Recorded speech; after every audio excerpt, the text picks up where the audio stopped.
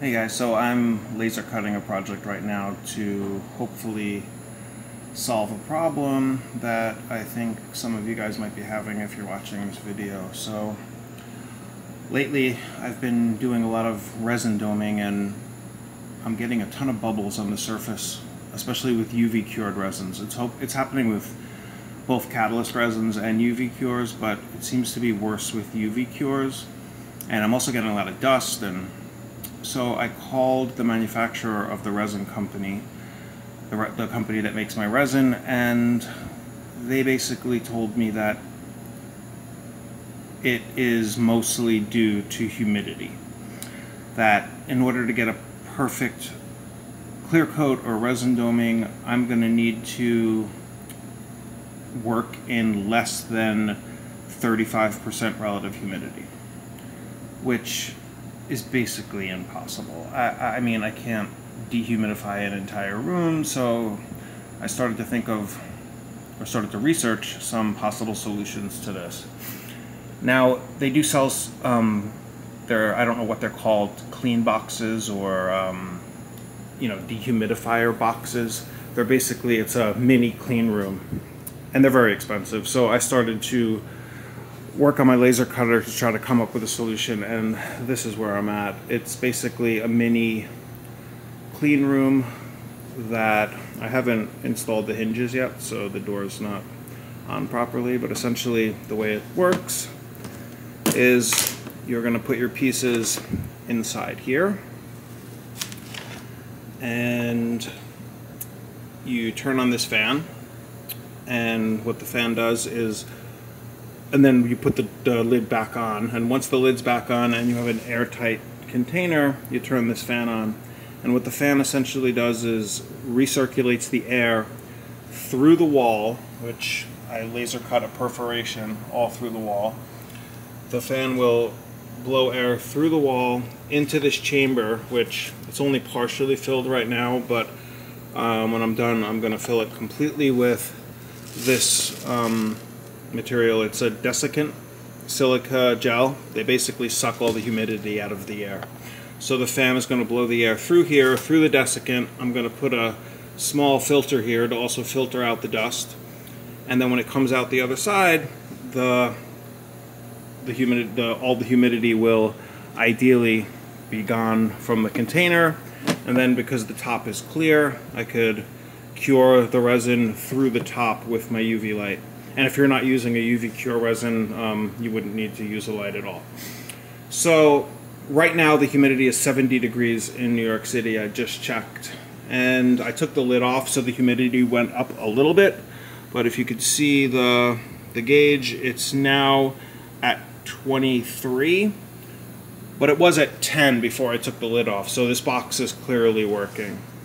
So I'm going to run some tests, and hopefully this solves my problem. Oh, and another good thing is that I laser cut some holes here that go through the filter and come out the other side. The idea is that I'm going to run a skewer through there on a motor, that if I want something clear coated all around it, like how fishing lures are done, or some sort of jewelry where you would want to put a resin clear coat all around something, you could rotate it through there, and your piece will be able to rotate in a completely humid-free, dust-free environment without having to take the lid off, which I thought would be really helpful. Anyway, these are hundreds of dollars if you were to buy one, and I was able to put one together for, the parts were less than $10. So if this is something that you're interested in, definitely let me know, because I have a ton of spare acrylic here, and what I'm thinking about doing is maybe and laser cutting a whole bunch of the pieces that lock together, and I could sell these as kits. And because if I ship them disassembled, I could probably fit all these pieces in an envelope, so they'd be able to ship fairly cheaply. So if this is something you're interested in, let me know. I'm going to be posting updates on this project once I'm able to do some testing with it and finish it and put the door on and put the silicone sealant on there so that it seals perfectly. I imagine once I seal everything, I should probably be able to get the humidity down below 10% within 5 minutes. That was pretty much my goal. So anyway, if this is something you're interested in, subscribe to the channel. I'm going to be posting updates on this, and I'm also going to be posting these kits for sale once they're they're proven and I've cut a few of them.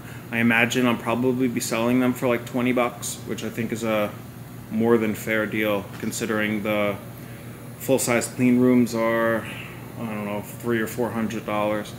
Plus, these are actually better for resin because it's so narrow instead of being tall. Because the UV light, the further away you are from your project, the less likely it is to cure. So I intentionally only made a max here of, I think it's 3.5 inches. And another thing is that once your resin even partially cures, you're sort of off the hook and you don't have to worry about bubbles anymore. Then you could take the lid off and get your light even closer to do a full cure.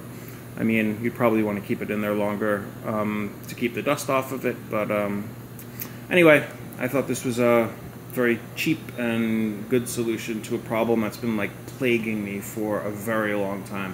I just really couldn't think of an easy way to solve it without, sterilizing an entire room, which, as you could see, I mean, I work in a product development studio. I'm surrounded by CNC machines and laser cutters, and it's just totally filthy here. So I just needed like one little tiny area that is just perfectly clean to be able to do any any resin coating. All right, guys, please subscribe and let me know what you guys think. Any suggestions? All right, take care.